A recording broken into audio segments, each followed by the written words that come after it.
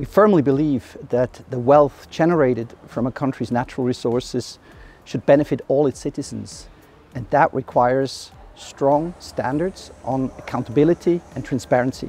And that's exactly the core mandate of the Extractive Industries Transparency Initiative.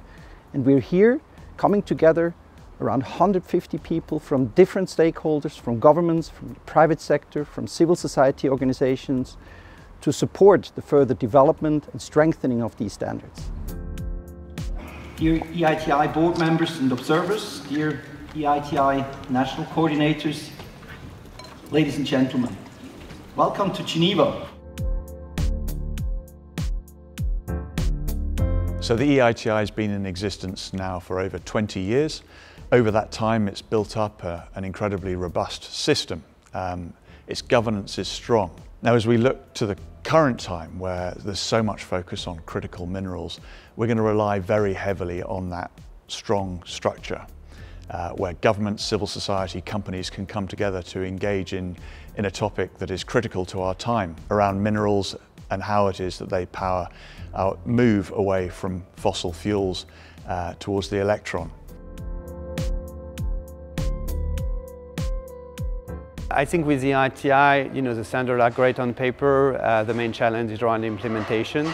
It's a complicated topic. There are questions of resources, there are questions of context, there are questions of civic space. What needs to happen is more effort, more support for implementing country, for different stakeholders to be able to implement the standard and provide what EITI is for: information, for public discussion, transparency in the sector, more integrity and so on. We serve countries to fight corruption, manage the resources correctly, and help government mobilize resources from the sector and channel these resources to benefit citizens.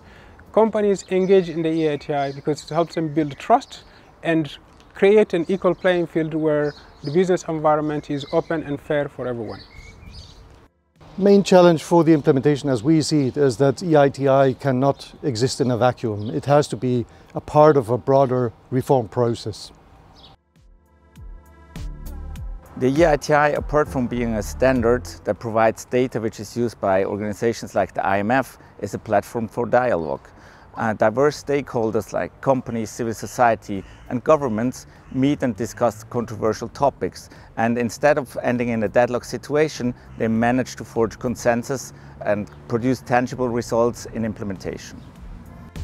There is a lot of attention going to responsible supply chains for critical raw materials. Producing countries, being developing or developed countries, make sure that they can develop the sector in order to avoid the resource curse, and with paying attention to the Sustainable Development Goals in order to make sure that the sector of the extractives, which is the second largest sector after the agricultural sector, not only makes its contribution to employment, but also to the development of the economy and to bring benefits to not only to the economy but also to the people and the local communities.